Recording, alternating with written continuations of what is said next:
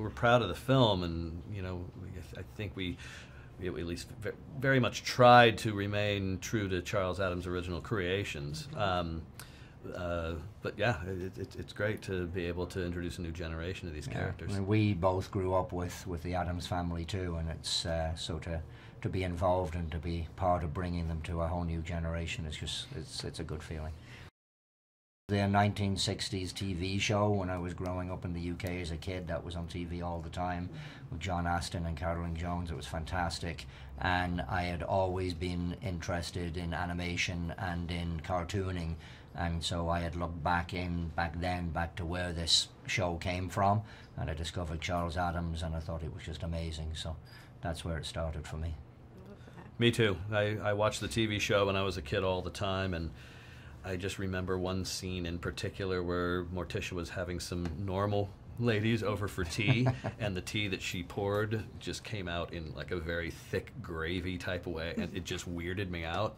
And as a kid, I was like, wow, that is really gross and interesting, And I don't know, they just embodied like something that I'd never seen on TV before, at least in a weird, creepy way. They're tight with each other, and they don't realize or recognize that they're strange at all. And truth be told, they're not. They're just themselves. It's other people's perceptions of them that's strange. And I think that's very relatable, regardless of whether it was back in the 1930s when Chaz Addams first did the cartoons, through the 60s and the 90s and right up till now. It's a timeless sort of dilemma that people sometimes fear the unknown or the quote-unquote strange or weird, but the Addams Family they accept who they are, and they accept everybody else around them for who they are. Well, and each other, and that's a timeless message. In spite of the strangeness, it's their closeness and how much they love each other is something to aspire to. We just had to know the source material very, very well, and luckily we're both fans.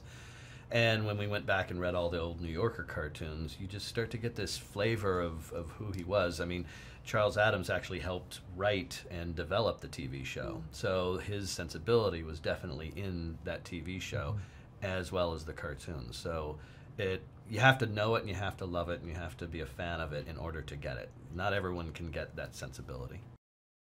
Well, I think it was just super important to us because, the times that we live in right now, it's very important for people to just recognize that, acceptance is a wonderful thing. And, just because somebody is different, be it on an individual level or, a national level or an international level, it's not something to be afraid of. It's something to embrace and understand. And in the times that we live in right now, it's super important for people to remember that. So, and I think the Addams are a perfect poster family for, hey, we're just the same as you. We just do things a little bit weirder than you do, but, so.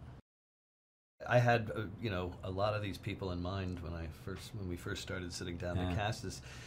And we were just lucky that every single person we called when we came up with them was like, sure, I'd love to do it. And so we got the dream cast that we wanted, absolutely. And every single one of them was really, really fun to work with. And what they brought to the table wasn't just a characterization, but they brought like an accent and a background and having lived in another country and moved to this country, and the fears and the hopes and dreams of anyone who comes to this country. They brought all that. So it was great working with them. Yeah, it's also brilliant, testament to their brilliance as actors that they made these characters their own, because everybody has their favorite iteration of who played Gomez or Wednesday or Morticia in past versions of the Addams Family, and people have done it brilliantly through the years. But these guys, when I'm just working with them, listening to them, and watching our movie, to me, it's just, that's Wednesday Addams. I've heard people say Addams. I've heard people say it's intimidating to play these characters because